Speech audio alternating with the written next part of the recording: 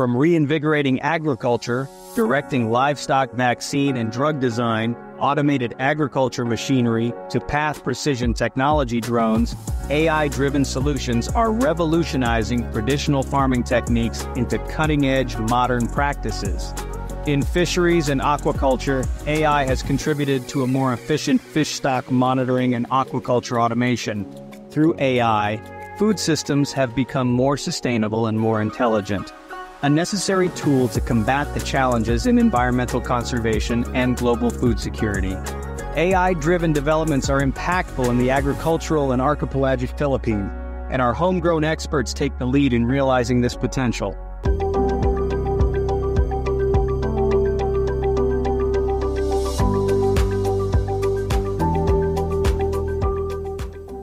Good morning, everyone. Today I'm going to talk about what we have done on animal pathogen genomics and some sort of proposal on machine learning guided approach to vaccine research and to monitor virus evolution.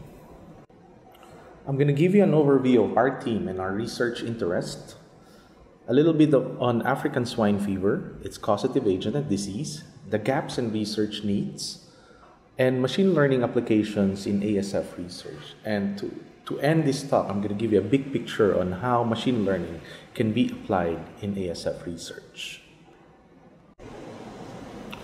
BioAssets Corporation is a 100% Filipino-owned pioneering life science company in the Philippines, established by a team of scientists and veterinarians.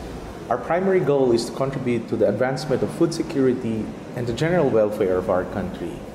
We firmly believe that a sustainable and self-sufficient animal industry and a thriving life science sector is essential for ensuring an adequate and safe food supply.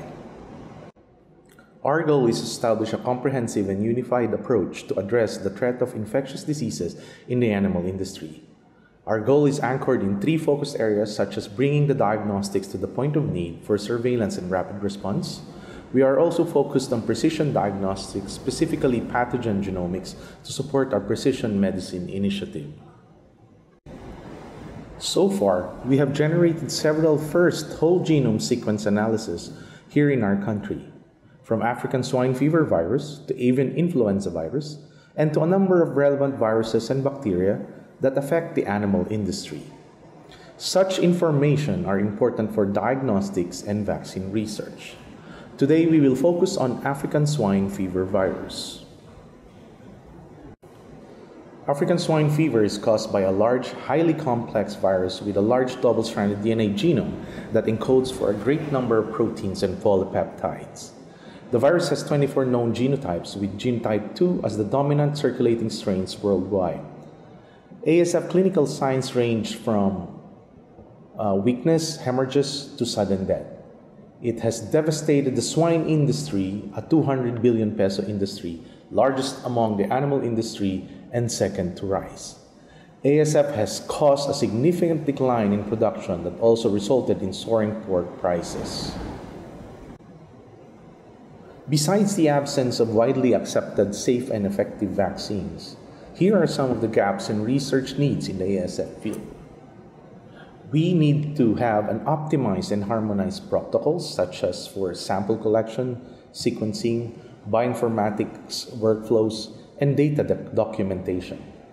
We also have to generate whole genome sequences as a basis for further studies, and also perform discovery and evolutionary analysis.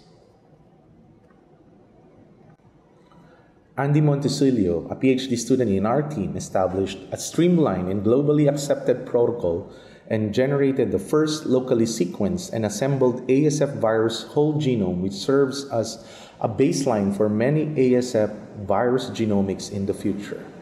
Not only that, he also generated a small but significant molecular epidemiological data by generating whole genome sequence analysis from ASF outbreaks in several provinces in the Philippines.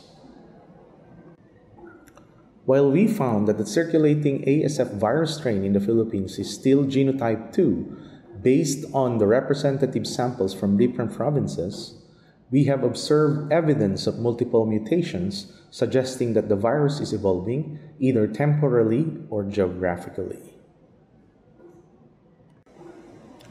We also use this information for evidence and science-based analysis of the origin of the strains from one outbreak to the other.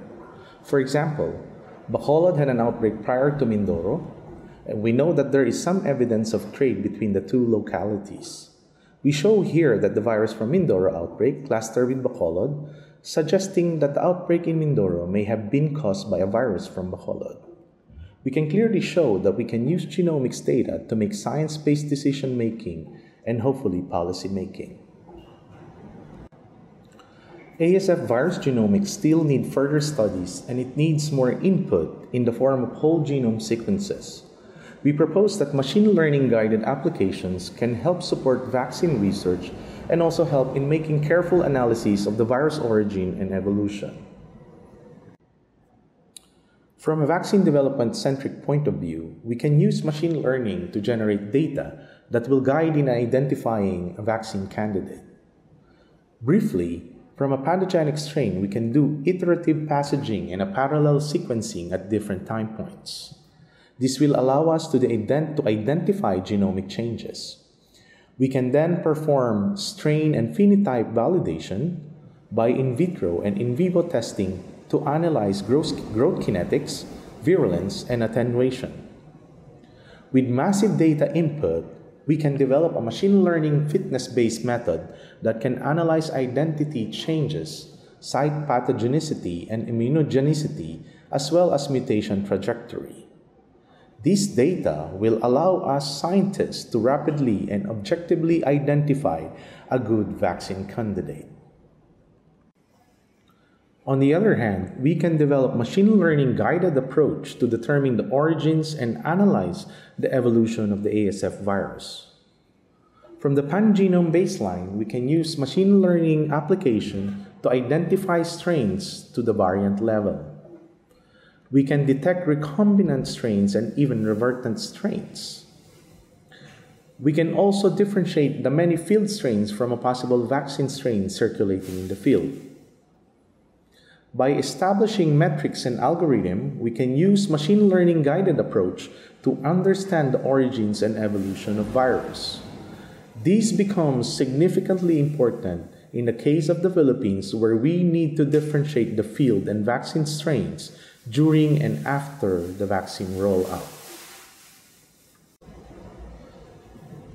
What I've shown to you is that we are generating information to generate applications that will help us to achieve outcomes such as protection, prevention, mitigation, and productivity.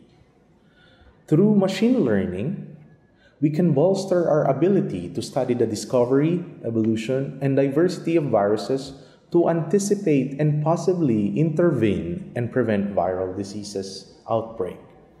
Our understanding of the ASF virus is just getting deeper. However, we are not artificial intelligence experts. I hope that this venue will open collaborations that will help us pursue and develop machine learning applications against infectious diseases in the animal industry. With that, I'd like to thank our collaborators, particularly Andrew Montecillo and Russell Santos from the Institute of Biological Sciences in UPLB. I also like to thank our team at BioAssets and our collaborator from Central Mindanao University, and of course our funding agency, the Department of Science and Technology, particularly PICARD. Thank you very much.